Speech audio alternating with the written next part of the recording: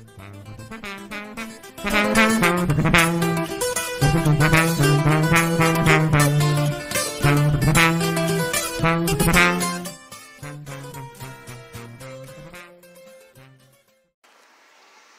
guys, so for all my immigrant knowledge seekers, let's get down to it. So a few days ago, this is what the people of Wheatslaw County had to say about these immigrants passing by.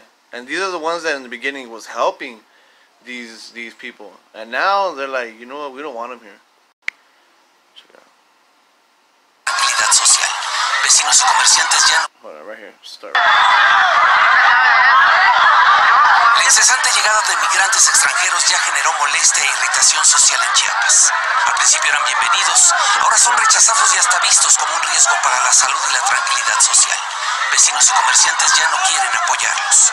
So what I've been always telling you, like, yeah, one time, maybe 2 times, but depending on how they're coming and how obviously like the vibe and what they see in them, right?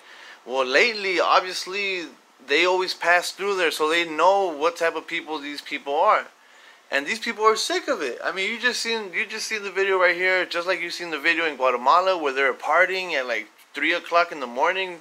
Like, there's people that are sleeping, that have to go to work, that have productive lives, and these people are just passing by, disrespecting without having the you know, consciousness that, you know what, maybe these people need to go to sleep, or we're being too loud. Like, come on, it's obvious they don't have that social skill, I guess, to or you know what, that care.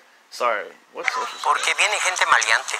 Se van unos, pero quedan los maleantes, muchos asaltos, robos a tiendas. Ahorita pues ya lo agarraron de planta, pues que cada seguido quieren estar entrando, y como ahorita últimamente ya no se les ha dado ayuda, hasta eso se molesta.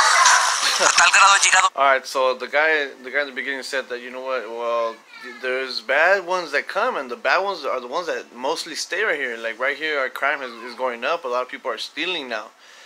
And then the next scene where the lady was talking, she was saying that, you know what, like, these people, they're coming, and like they're just passing by, but at the same time, like, they're really just like they're being a problem right here. Like, there's a lot of people that we stopped feeding them, and then they even took it to heart, like, oh, like they started getting grumpy over that they weren't feeding them. Like, what the hell? Like, you guys know what you guys are coming here for, like, and know the risks. Like, what the hell? It's not Mexico's obligation to feed you guys. La inconformidad ciudadana que el alcalde de Wheatslaw ha propuesto que las caravanas de migrantes ya no entren al municipio. Desde un inicio hubo el apoyo total de la ciudadanía, pero conforme se iban dando frecuentemente, pues ya causó molestia. He sugerido yo a ir por ahí con varias autoridades. So he said that the people in the beginning were like, you know what, okay, they're mellow with it. But then after a while, more and more people came, and then obviously people started to notice that, you know what, this is bad for our area, for our county, for our cities. So now that they're seeing this, like they want to prevent this from happening in their county now. Que se hagan albergues temporales, pero que sean albergues temporales fuera de la ciudad. So they want to make confrontamiento con la ciudadanía. En Tapachula las cosas. Alright, so he just said that they want to make shelters, but the shelters, they want to make them out of the city. Like, they don't want to make them inside the city, out of the city. No están mejor. Los apoyos ciudadanos a los albergues para migrantes se han reducido drásticamente, comenta Olga Sánchez. En el albergue que dirige, actualmente duermen unos 500 migrantes. Nosotros vendemos pan en las iglesias, en todas las parroquias, y ya no se vende como antes, porque se sabe que es para ayudar al migrante.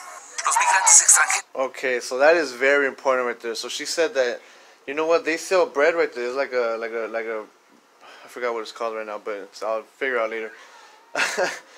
There's a lot of people that used to buy there, and they don't buy there no more because they know that the money is used to help the people in the shelter. And in the shelter, guess what? It's all just migrants, it's all Central American migrants. Los que llegan a Chiapas ya no son únicamente centroamericanos.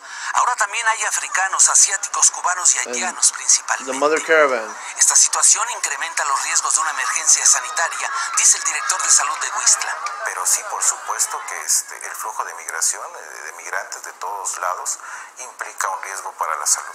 Hace 2 meses más o menos estuvo muy fuerte lo del sarampión, la varicela y el dengue.